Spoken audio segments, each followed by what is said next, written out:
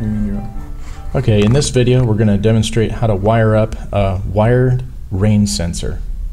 So inside the enclosure you're going to see there's a jumper here that is jumpering the two connections for the rain sensor input. We need to first start by removing that.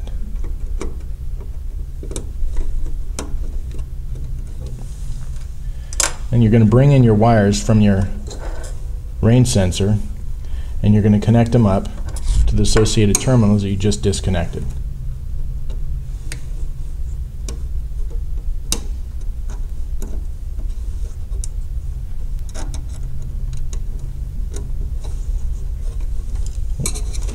Once your connection is secure, you can move to setting up the rain sensor in the controller's menu. Now that we've connected the rain sensor, we're going to set it up in the controller.